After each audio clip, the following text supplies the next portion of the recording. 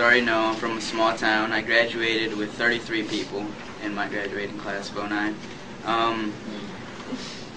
Whenever I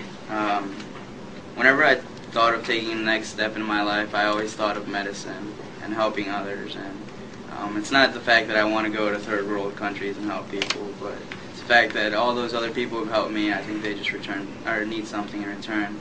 So on August 16th, I took the next step, and I decided that I was going to go sign up for the Marines.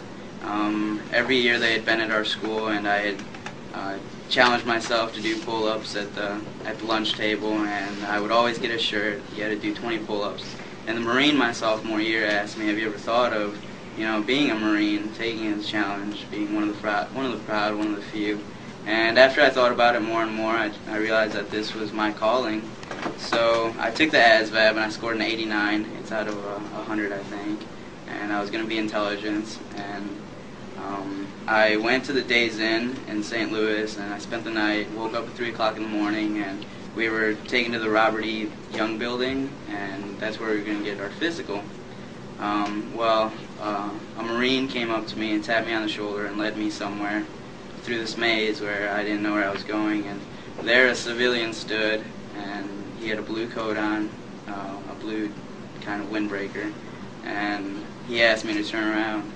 So I turned around, and he ankle shackled me, and he arrested me and told me it was for his own protection.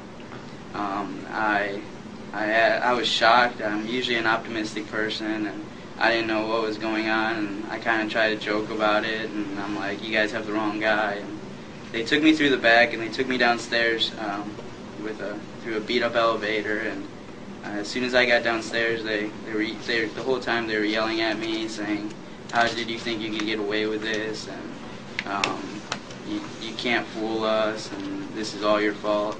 And once I got downstairs, they put me in a room all by myself, and a bigger guy came in.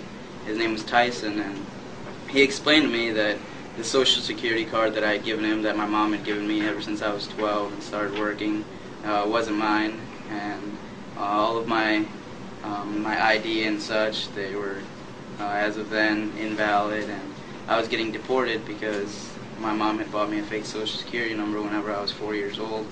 So I was shocked, and I remember I looked out the window, and he gave me two options. One was calling my mom and having her come fix this, and the second option was getting deported to Chicago.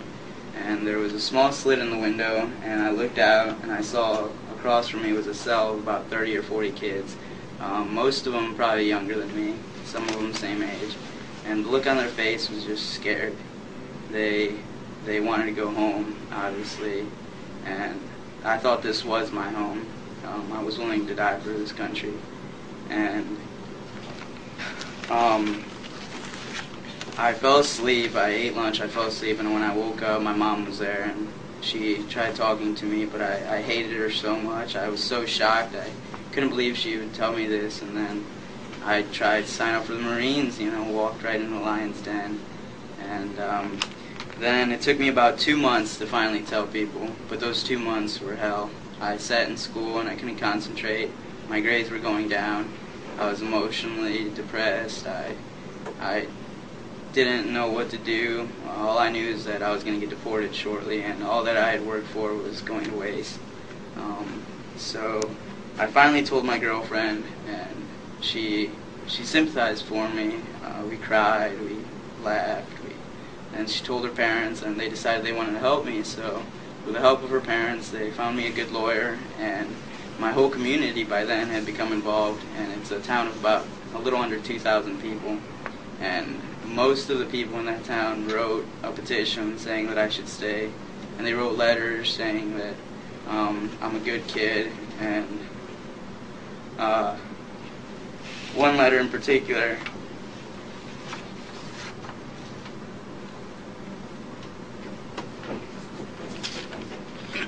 I was at the vet's office, and my 7th grade teacher, her dog was dying.